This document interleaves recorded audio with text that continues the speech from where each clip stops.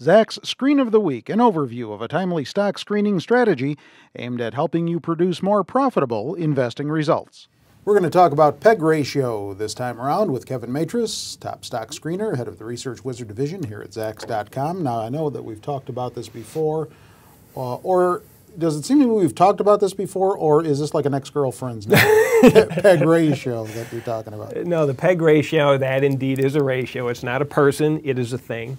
But it is a ratio used for determining whether or not a company is undervalued or overvalued. Okay. So to start this whole thing off, why don't we look at a definition first, all right? All right, sure. Definition of PEG ratio is the PE ratio divided by the growth rate. So a value of 1 or less is generally considered good. That would mean it is at par or it is undervalued, while a value of greater than 1 in general is considered not as good. In other words, the stock would be considered overvalued.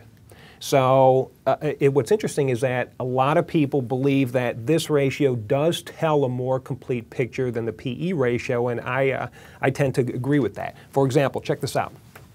A company with a PE ratio of 25 and a growth rate of 20 would have a PEG ratio of 1.25. And you can see the calculation in parentheses right there. 25 is the PE divided by 20, which is the growth rate. That gives you a 1.25. But if you look at the company with a PE ratio of 40 with a growth rate of 50, that would have a PEG ratio of 0.8.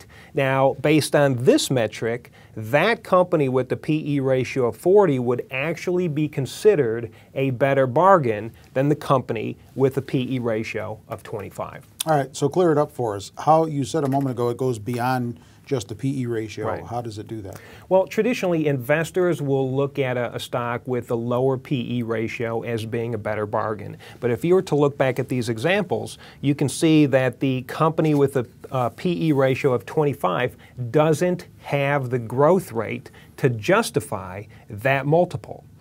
So in this case, it would be overvalued in comparison to its growth rate. Okay. But when you look at the one with the higher PE ratio, that actually is selling at a lower price or a lower point than its growth rate. So based on this metric, this shows that it is truly a better bargain. It's undervalued, and this has the most room to grow when you're looking at its growth rate. And that is why people like looking at this, because again, there's a lot of companies out there with PEs that are very cheap, but they're cheap for a reason. People aren't willing to pay up for it because there is no growth. Looking at this metric looks at both of those very, very important things, and I think that's why it's so popular. All right, lay those parameters on us. Yeah, sure. The screen that we're running with today, oh, by the way, here's one slide that I forgot to go to. It says, and this will kind of help encapsulate the whole idea of PEG. The lower the PEG, the better the value, because the investor would be paying less for each unit of earnings growth. So that is something to kind of keep in your mind when you're trying to figure out what the PEG ratio is, all right? Got it. Anyways, looking at this week's screen, we are starting off by looking at companies with a Zacks rank of a 1. So we are only interested in looking at companies that have a strong buy, okay?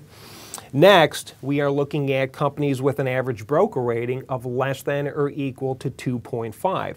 This means the brokers, too, have to be on board. They have to be in the better part of a strong buy or buy rating.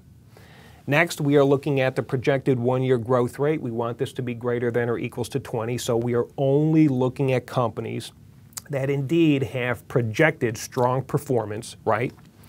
Then we get to the PEG ratio. We want the PEG ratio to be less than 1, so we are using a classic textbook example of what would be considered a good undervalued stock, and then we are just applying this to companies that are trading at least $5 a share. All right, give us the stocks that came through. Yeah, there was a bunch of stocks that came through. I think this screen generated about, I think like maybe 40 or 45 stocks. Here's a pretty diverse set of the companies that came through. You have Bucyrus International, DeVry Incorporated, Inverness Medical, OSI Systems, and then Scholastic. And what's interesting is that, once again, each of these companies has pretty spectacular projected growth rates, but their PE ratio is trading below their growth rate, and I believe that is what makes these companies very good bargains to put on your radar screen. All right, do you own any of these? I do not have those. All right, check out the text version of this week's Screen of the Week, especially if you're accessing this video piece from outside of Zacks.com. All you need to do is go to our homepage, Zacks.com, scroll down that homepage till you get to Kevin's picture, and click on the headline, which is linked in right next to his picture. It'll take you right to this information. With Kevin Matris and the Screen of the Week, I'm Terry Ruffalo.